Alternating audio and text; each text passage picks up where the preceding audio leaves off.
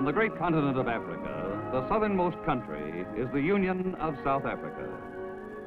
The Cape of Good Hope, its southern tip, is washed by three oceans. The vast Atlantic stretches to the shores of Europe and the Americas. Eastward, the Indian Ocean reaches to Asia and Australia. And to the south lies the Antarctic Ocean and the South Pole. This southern tip of Africa shelters the heart of Cape Town, for centuries a haven for ships sailing the long southern route from Europe and America to the Orient and East Africa. Cape Town's long history as a seaport began 5 centuries ago, in the era when most of Africa was unknown to Europeans. Portuguese explorers feeling their way along the coast were the first to reach the Cape of Good Hope. Then the Portuguese navigator, Vasco da Gama, sailed around the Cape and found the sea route to the Indies. For centuries, the Cape was the stopping place for ships of all European nations engaged in the rich Indies trade. Although discovered by the Portuguese, the Cape was first occupied by the Dutch, who in turn lost it to the British. The British stayed in partnership with the Dutch to build the Union of South Africa as an independent member of the British Commonwealth. South Africa is a land of ruggedness and variety, of fertile green coastal lowlands, of steep mountain ranges fringing an inland plateau, a plateau that has vast stretches of grassy veldt in the east, but turns into dry, barren plains and desert in the west. This is a land where big game animals once roamed. This is also a land of over 12 million people. About 3 million of these are white people of European origin, but more than 9 million are people of dark-skinned races, and the story of South Africa is largely their story. By far the largest number of people of South Africa are Negroes of the Bantu group. Many still live on great tribal reserves set aside by the government. This is the land of the Tembu tribe in the Osa district. The most important institution in native life is the family group. This cluster of huts with its cattle enclosure or kraal nearby belongs to the family of Ngana. As is the custom, in the early morning, Ngana and his sons will take care of the cattle, the most valued possession of a native family and the measure of its wealth. Cattle are often used as security or in trading, much as we would use money. The family uses the milk from its herd, but the animals are seldom slaughtered for food except on important ceremonial occasions. Caring for the livestock is traditionally men's work. The boys of the family spend their days watching the herds in the pastures. Ngana is the head of the household. He numbers in his family his 3 wives and 7 unmarried children. Nyanu is Ngana's first wife. Each of his wives has her own hut and possessions, as do 3 relatives who live with Ngana's household. The women of the family are on their way to the fields. Caring for the crops is women's work. Since it is late in May, winter is coming on and the women are harvesting the last of the corn. 16 oxen pull the corn wagon, not because of its weight, but to display Ngana's wealth in cattle. Corn is the staple food of the natives, but they seldom grow more than enough to meet their barest needs. Outside her hut, Ngana's wife and her children are breakfasting on corn porridge called mealies.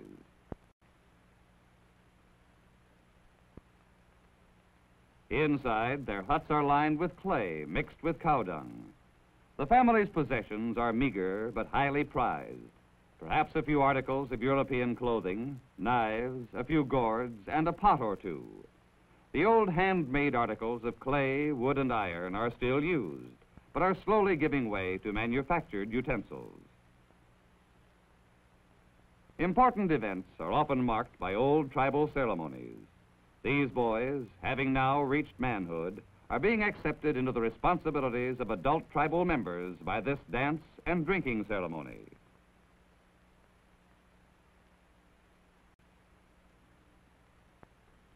The paramount chief is the center of tribal government. With the heads of the households, he rules according to tribal custom and the laws of South Africa. Although he governs local affairs, major crimes and problems must be settled by the South African government authorities.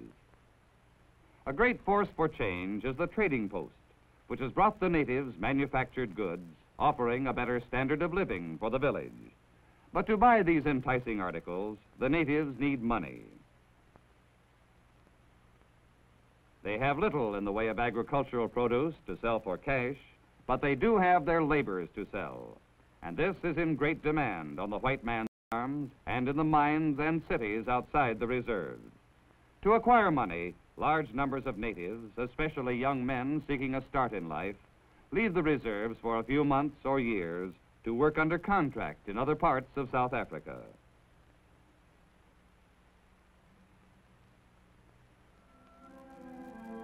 Outside the native reserve, life is different in many ways. This is farming country of the Transvaal, where white people and Negroes live side by side. Most of the farmers of this area are descendants of the Dutch settlers who came here more than a century ago. In this farming town, street signs show how these people cling to the Afrikaans language. It was derived from Dutch and ranks equally with English as the language of South Africa. Farms in this area are large, many covering thousands of acres, usually growing corn and raising cattle and sheep.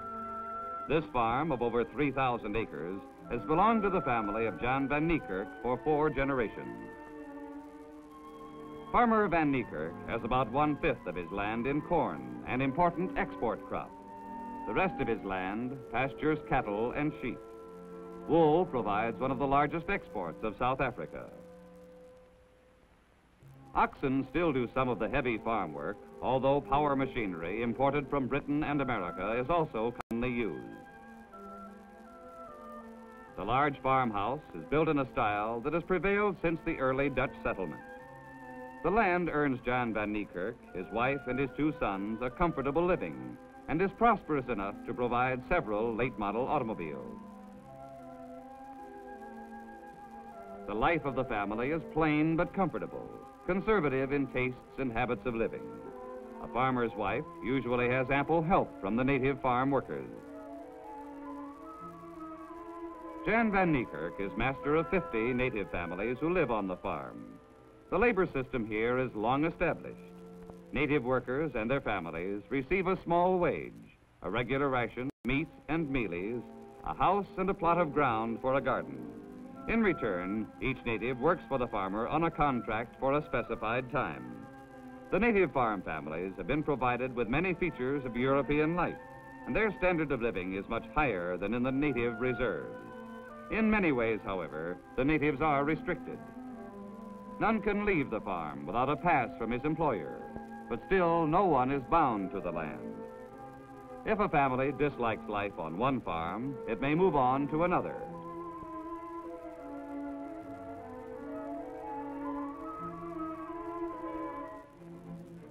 Many natives come to the cities. Johannesburg, largest city in South Africa, is a great gold mining center.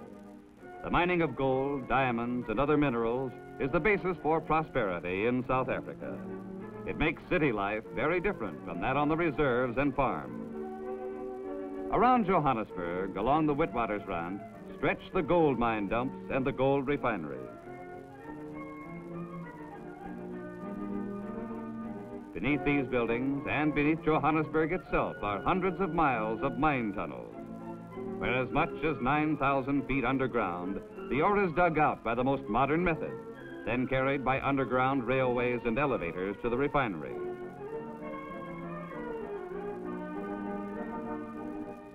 After a complex chemical refining process, pure molten gold is poured into molds to cool.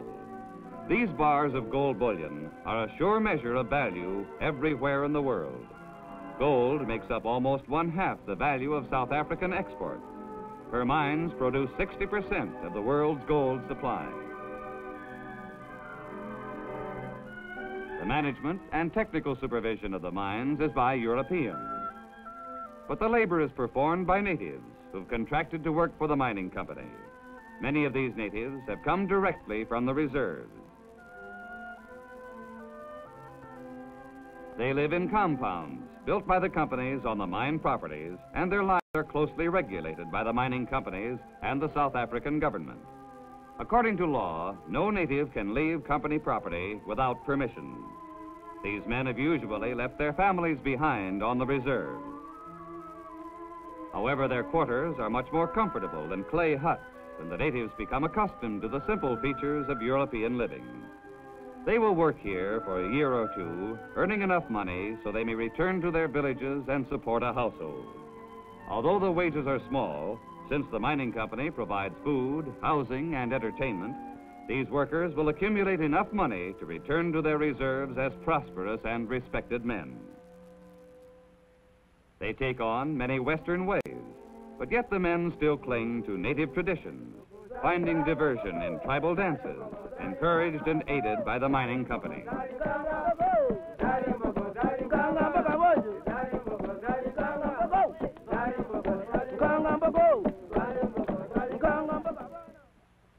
In addition to those natives in the mines, many others come to the cities, for with the growth of a variety of industries, the demand for native labor is constantly increasing.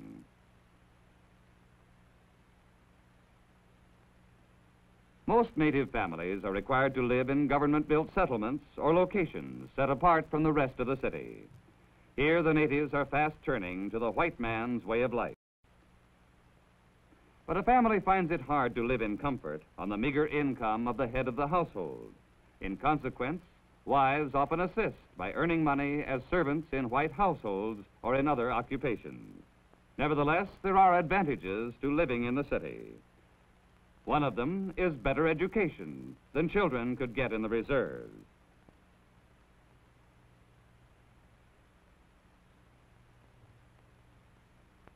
Free schools and education are provided by the city. Native children often have a fierce wish to learn, especially to read and write, hoping they can improve their status in the white man's world. Another advantage is the wide variety of free entertainment available to city people, along with all the new, stimulating experiences of modern city life. The church is another force for change, energetically opposing many old tribal customs. Yet many natives have embraced Christianity or organized churches of their own. The Europeans of South Africa live in much the same way as people do in modern communities everywhere. Homes are comfortable, and family life is similar to that in other civilized countries. A vigorous community spirit is reflected in the fine schools, the many beautiful churches, handsome apartment buildings, and the attractive stores well stocked with the latest type of goods.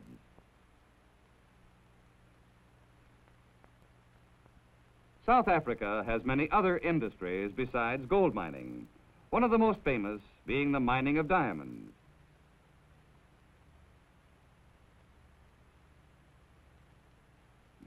The country has a large steel industry, and manufacturing of various types has developed in a number of communities. There are also important resources in coal, uranium, copper, and other valuable minerals.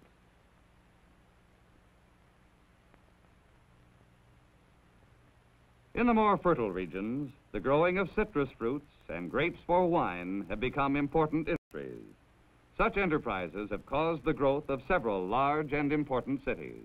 This is Durban on the East Coast, one of the great ports of the Union.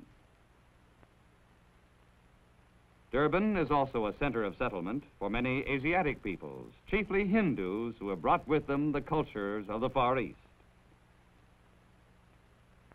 Pretoria, another important city, is one of the two capitals of the Union. The administrative branch of the government operates in these buildings. Official head of the Union government is the Governor General, who represents the British Crown. But although Pretoria is the administrative capital, Cape Town is the legislative capital of the Union, where the South African Parliament meets. The Union has a representative form of government, though white citizens enjoy far greater representation than do the dark-skinned people. Cape Town is the oldest city in the Union and still the most important seaport. A modern city in a beautiful setting and a bustling center of trade. For trade with the world is vital to South Africa's prosperity. Her people, black and white alike, depend on receiving from the world most of the manufactured goods that make for a higher standard of living. They give in return their minerals and agricultural products. Their land of South Africa is one of the most distant from our country. In many ways, her people are very different from us, and yet in many ways like us. It is a land where light and dark-skinned races work side by side to build a secure and prosperous way of life.